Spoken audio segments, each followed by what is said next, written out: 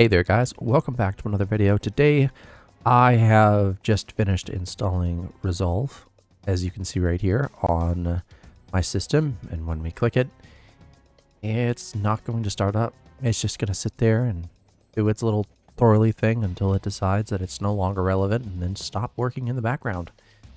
Why? Because it carries outdated libs, so libraries.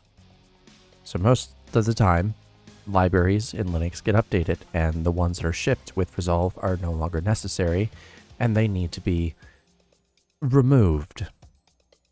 Yes, removed.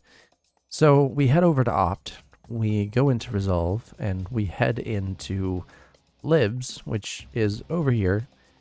Then we need to remove a certain amount of libraries so that we can make it work again. So we're going to head down to this line right here, and we're just going to select these ones like this all the way until we get over to, no, actually, I think these are all of them. Yes, they are. Ah, they've added new weird libraries. Huh. Just making sure that I don't get rid of the wrong ones. Delete. And then when we go to open up Resolve again, it opens. And it's going to do this, because of course it is. It always does this. It's annoying. And to get rid of that, I usually have to go into here and find Resolve, where the hell it went. Hey, where are you? Ah, kill it. And just agree to killing it. Try that again. Where is the kill window? Got rid of it. Okay. So now it should open up normally and just function without issue. Unless you're on Wayland, and then you're going to just have weird visual issues because, well, I guess it doesn't work on Wayland too well. It does work. It just doesn't work too well. I'll show you that in a second.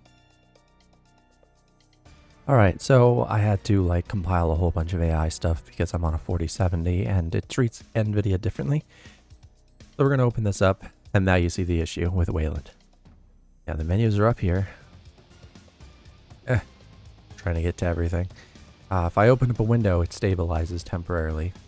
But then again, it's just the menu that it does that. It's weird, the way that it handles things. There we go. I have that set. Media storage, correct. Direct IO because I am on NVMe. And yeah, there we go. Everything is set up and ready to go. I don't know why it's just that corner. Actually, I guess it's that corner too. Is it this corner? It's all corners. I don't get why it does it. I'm not sure. I don't really understand, but it's kind of annoying. I have attempted to report it, but I doubt they're really going to care about Linux users. They have this thing against Linux users. I would like to run this in just X11 on Wayland.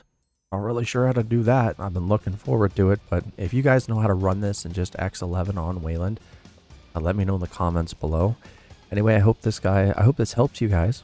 If it did, leave a like, comment, subscribe, do all that cool stuff, and I will see you guys next time. Bye-bye.